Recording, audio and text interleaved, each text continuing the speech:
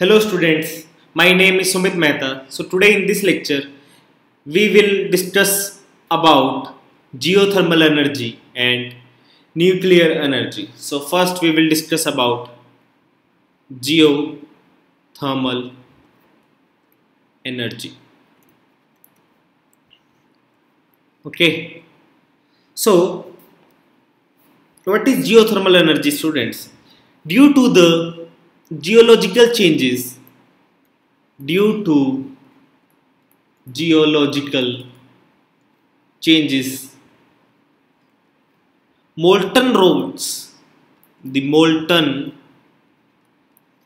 rods formed in the deeper hot region of the earth crust, formed in deeper hot regions of earth's crust are pushed upward are pushed upward and and trapped in certain regions called hotspots. Certain regions called hotspots. Okay. When underground water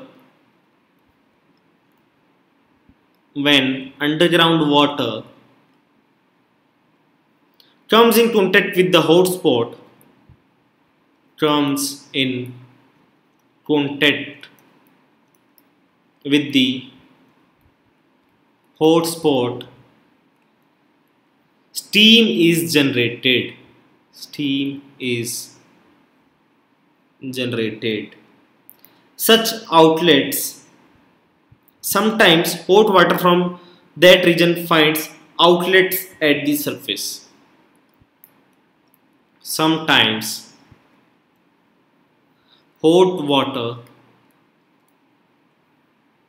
from that region finds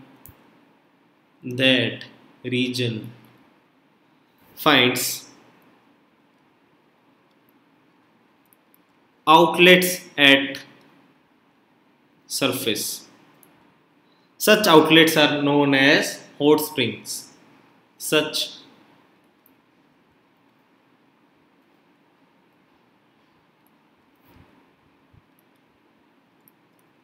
hot springs. Okay. The steam trapped in rods is routed through a pipe to a turbine.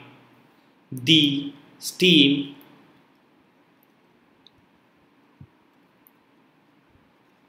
trapped, which is the steam we are getting here. Okay.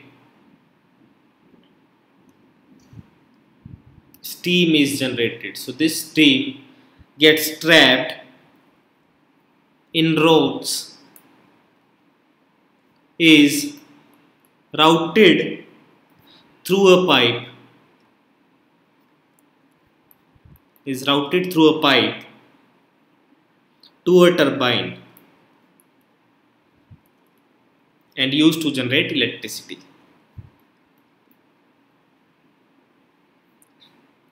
Used to generate the electricity.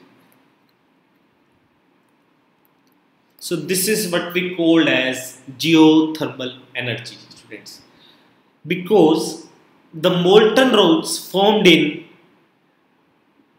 deeper hot regions of earth crust are pushed upward and trapped in certain regions called hotspots. So when underground water comes in contact of these hotspots, they produce steams, and this steam is get trapped through a pipe to the turbine and used to generate the electricity. So this is called as geothermal energy. Okay. So now we are going to discuss about nuclear energy. So student, now we will discuss about how is nuclear energy gets generated. Okay. So it is generated in a process called as nuclear fission. nuclear fission. In this process, the nucleus of heavy atom, any atom such as uranium, plutonium, thorium, when bombarded with low energy,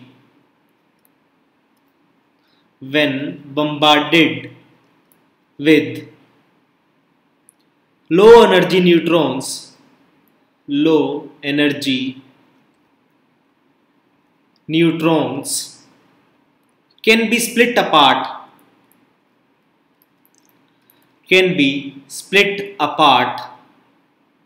into lighter nuclei.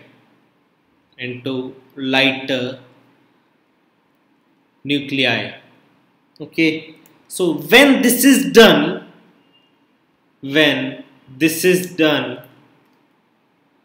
a tremendous amount of energy is released. A tremendous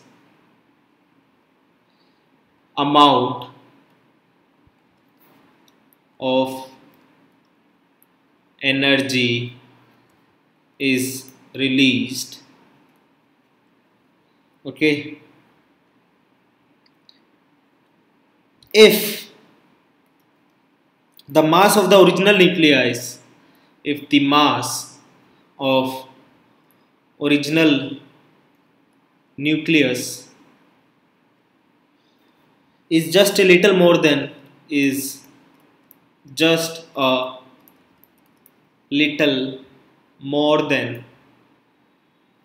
the sum of the masses of individual products, sum of masses of individual products, the fission means this should be the condition. Okay, the fission of an atom of uranium, for example, produces 10 million times of energy produced by combustion of an atom of carbon from oil. So you can notice that 10 million times the energy of burning of carbon atom.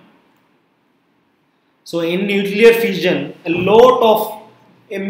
tremendous amount of energy is produced. So this is called as, and this released energy can be used to produce steam and further generate electricity. Okay, so the major hazard of this nuclear energy is storage and disposal of spent of used fuels. Storage and disposal of used fuels.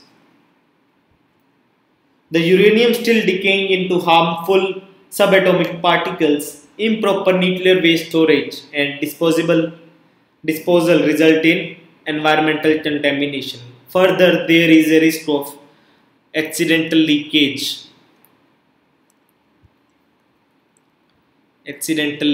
of nuclear radiations, which is harmful for human beings.